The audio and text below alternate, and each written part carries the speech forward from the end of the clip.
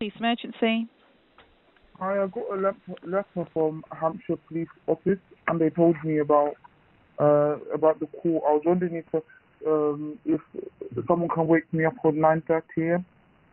or on the time before that and take me to the call, because they said I have to go to court. Sorry, have you called 999 asking us to wake you up at 9:30 in the morning to take you to court? Hampshire Police, what's your emergency? I found the wallet. You found a wallet? Yes. Okay, so that's not an emergency to call through on 999. Hampshire Police, what's the emergency?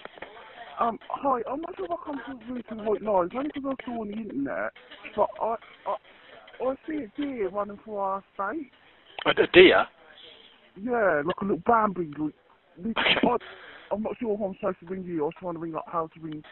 That's fine. I mean, if a deer's on a dual carriageway or a major road, then potentially yes. But if it's just running through a housing estate, it's just a wild animal, and it will just find its way back to the woods itself. The police don't need to be made aware of that.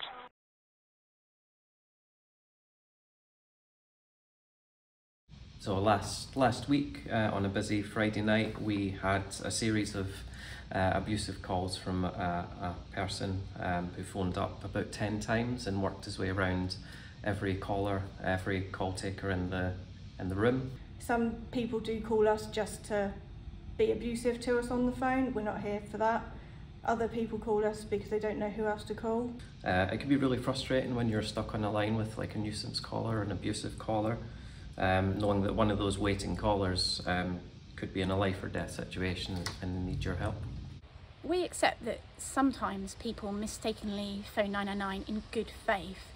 There's other occasions when people blatantly abuse our 999 system, and we will take very, very robust action against those individuals because of the negative impact it has on our staff being able to service other 999 calls from the public calling us about genuine emergencies. Calls coming into the police and other agencies definitely go up in the summer. Last summer we saw unprecedented demand on the 999 service at a national level, and the reasons for that are really complex, but undoubtedly the fact that there's longer days, warmer weather and tourism coming into Hampshire and the Isle of Wight Constabulary all play a big part. People should phone 999 if there's a genuine emergency. So if you think someone's immediately at risk, if there's a crime in progress, or if you see something suspicious that you think requires an immediate police response, absolutely call 999 and you can be guaranteed in a very fast, effective response.